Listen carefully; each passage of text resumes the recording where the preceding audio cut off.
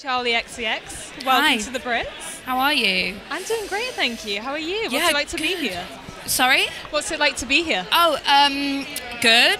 I'm wearing quite a tricky dress, so I'm having to sort of hold it onto my body. It looks so I'm not really gorgeous, focusing on though. anything else, to be honest. So I'm probably a really crap interview because all I'm thinking about is not having a wardrobe malfunction. It's a really beautiful dress. It's like thank mermaid you. chic going on. Thank you. Thank you so much. Congratulations on announcing the new album. Oh, yes, thanks. What can you tell us about it? It's kind of bitchy and gossipy and hardcore and very club feeling. It's definitely one for, the girls who like to party and sweat and rave. Because the fans have been waiting, and even with this first song, I feel like you've really delivered. Everyone's so hyped for it. Thank you. Yeah, I feel good about the music. I feel like every artist says this about their new record, but I really do feel like this is my best music. So yeah, I'm super excited. And you've got a tribute to Sophie on the album, right? It's probably not as simply put as that, but there's a song on the record which talks about my relationship with Sophie and, essentially dealing with grief, really, is what the song is about.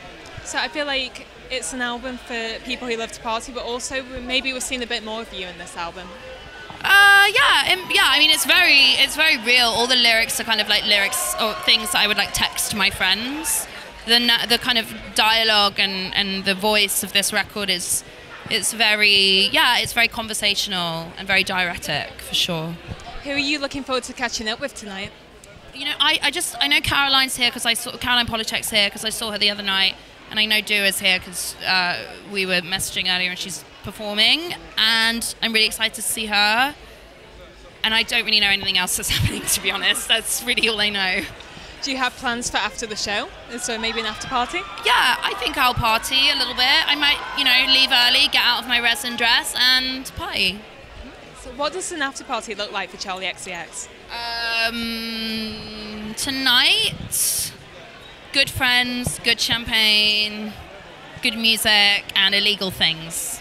And last question. Wait, don't put that in. Oh. Don't put that in. You can put it in. Fuck it. It's the enemy. With fun. Yeah, totally. Wild. Last question. Who would you say is more intense? Fans of Charli XCX or fans of the 1975? Ooh, good question.